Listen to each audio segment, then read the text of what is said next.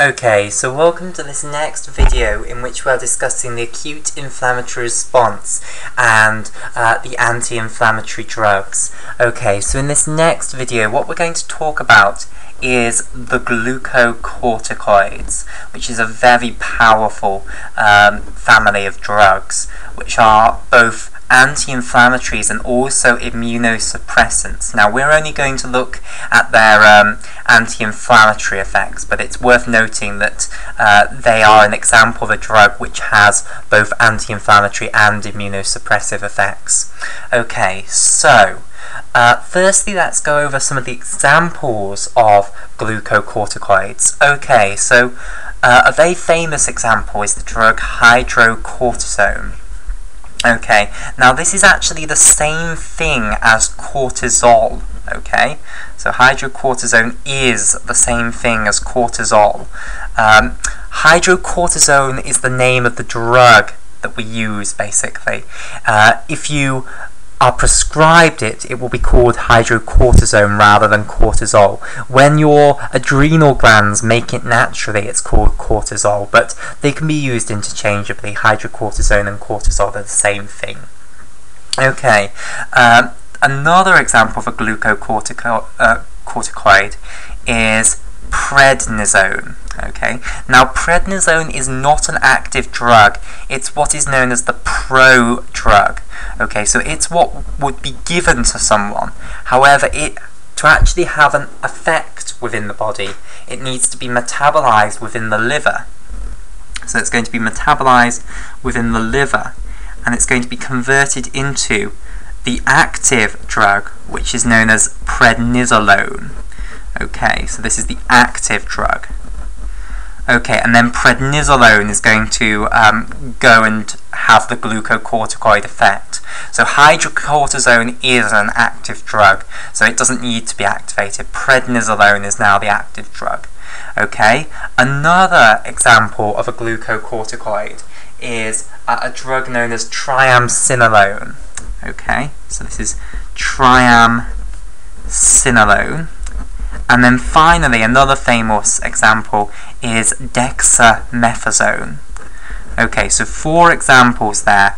Hydrocortisone, prednisone, which has to be activated to prednisolone, triamcinolone, and dexamethasone. Right, so what do these drugs do? Well, basically, they are going to go into cells, and I'm going to outline this pathway for all cells. And then we'll see what actually this is going to have, how this is going to affect the different cells in the inflammatory response to cause an overall anti-inflammatory effect. Okay, so basically these drugs are going to go into cells and they're going to bind to and activate something known as the glucocorticoid receptor alpha. Okay, so here it is. The glucocorticoid receptor alpha, often abbreviated to the GCR alpha.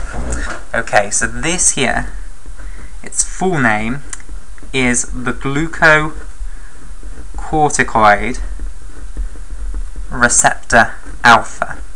Okay, now usually the glucocorticoid receptor alpha is within the cytoplasm of cells, and it also has another protein bound to it. Okay, now this other protein is something known as heat shock protein 90, or HSP90. So HSP90 is short for heat shock protein 90. Okay, so in the cytoplasm of your cells you have glucocorticoid receptor alpha bound to heat shock protein 90. Now what's going to happen is that the glucocorticoid, whether it's hydrocortisone, prednisolone, triamcinolone, or dexamethasone, is going to come and bind to the glucocorticoid receptor alpha, and when it does, that will cause the heat shock protein 90 to dissociate off from the glucocorticoid receptor alpha. Okay, so here we now have our glucocorticoid receptor alpha, our GCR alpha here, with our glucocorticoid bound to it there. So we'll colour our glucocorticoid in. So we'll have it in blue here. And what then happens is it dimerizes with another one which has also got a glucocorticoid bound to it. So here is another free glucocorticoid receptor alpha. So this is a glucocorticoid receptor alpha, and again it's got a glucocorticoid molecule bound to it. So when they have heat shock protein 90 bound to them, they cannot dimerize. But once the heat shock 90 protein has been moved off because the glucocorticoid is bound, they can then dimerize. Now, this complex here will move into the nucleus of the cell and is going to act as a transcription factor. Okay, so it will bind to promoter regions and alter the likelihood that that downstream gene is going to be transcribed, and therefore will express the will alter the expression levels of that gene's gene product. Okay, right. So, which genes are they going to alter? Okay, so for this, let's go to the specific cells and see how the genes that this is going to affect is going to have an effect. So, let's go back to the very start of the acute inflammatory response. Now, where am I? Need the piece of paper. Ah, here we go. So, the very starting point is that these dendritic cells and resident macrophages need to start producing interleukin-1 and tumor necrosis factor alpha in response to their pattern recognition receptors being activated by the PAMPs. Okay? The mast cells also need to release histamine, but we can't really do anything about that because the mast cells already have the histamine there. Whereas these dendritic cells and resident macrophages, they actually have to produce the interleukin-1 and the tumor necrosis factor alpha. So, if we can stop them producing interleukin-1 and tumor necrosis factor alpha, that will have a very powerful anti-inflammatory effect, and that is what these drugs actually do. So, the glucocorticoid receptor alpha dimer is going to decrease the expression level of interleukin-1 and tumor necrosis factor alpha. So it's going to stop these two genes being expressed. It's going to go bind to the promoter regions of the interleukin-1 gene and the tumor necrosis factor alpha gene and stop RNA polymerase from being able to bind there. So it will act as a transcriptional repressor for these two proteins. Okay, now it will do this in all cells, but it's only going to be important in those cells which actually are making this, and the cells which were making it were these initial sentinel cells, so these resident macrophages and dendritic cells. So if you stop or at least reduce this production of interleukin-1 and tumor necrosis factor alpha, you're going to hugely reduce type 2 activation. And of course we know type 2 activation is the real, it does it properly, whereas type 1 activation is kind of like the first attempt, but it needs to be corrected by type 2 activation. And if you don't get that increased vigor of type 2 activation, then your acute inflammatory response will be hugely reduced. Okay, so that's one way that the glucocorticoid receptor alpha is going to decrease the acute inflammatory response. Okay, the next thing is that it's also going to lead to an increase in the production of inhibitor of Nf-Kappa B proteins. Okay, so the inhibitor of Nf-Kappa B proteins will go up.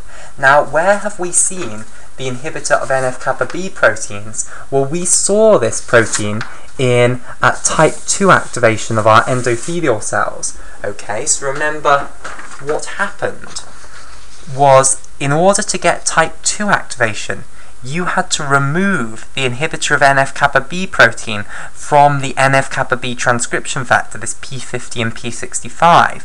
So, the way that tumor necrosis factor alpha and interleukin-1 caused type 2 activation of endothelial cells was that they activated the nuclear factor Kappa B, okay, by inactivating this inhibitor of the nuclear factor Kappa B.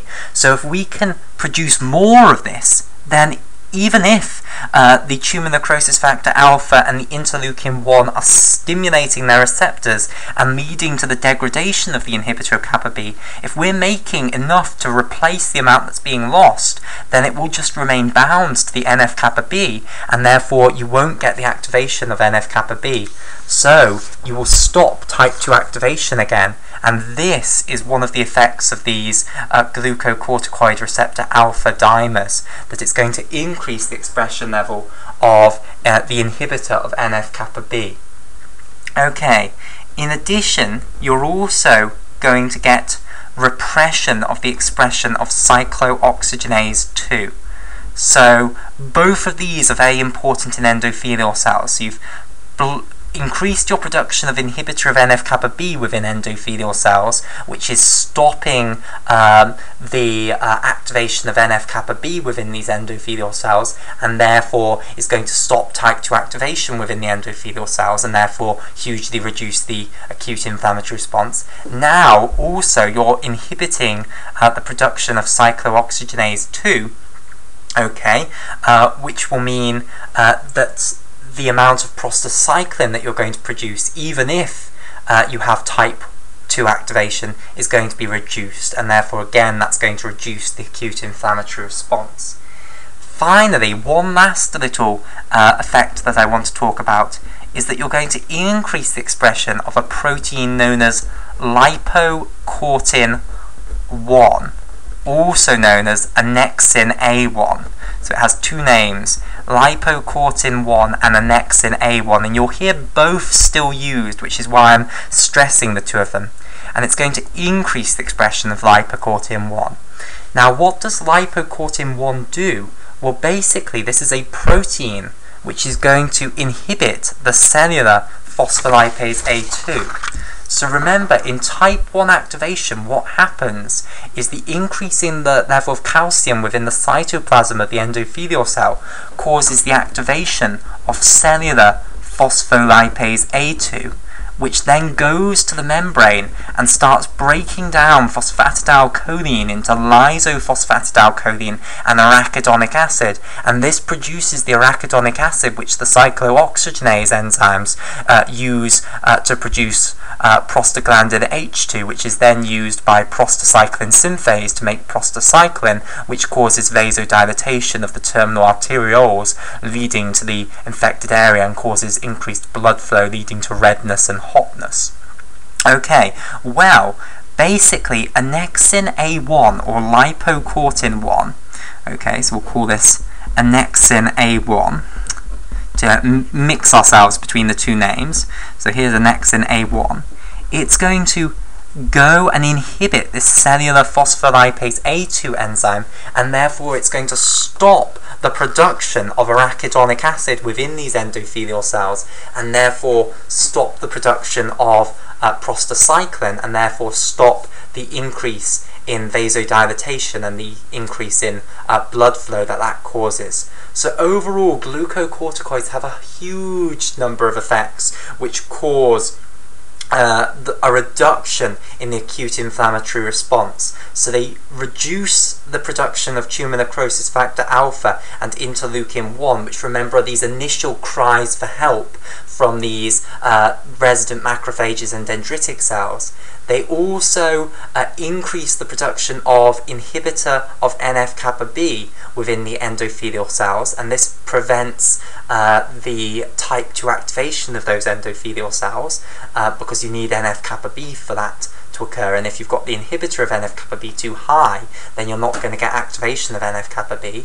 You also stop the production of cyclooxygenase 2, which reduces the production of prostacyclin and therefore reduces the vasodilatation and increased blood flow that you see in the acute inflammatory response. And finally, you also make this annexin A1 or lipocortin 1, which is going to stop the production of arachidonic acid in type 1 activated endothelial cells, and therefore stop the production of prostacyclin, which comes from that arachidonic acid.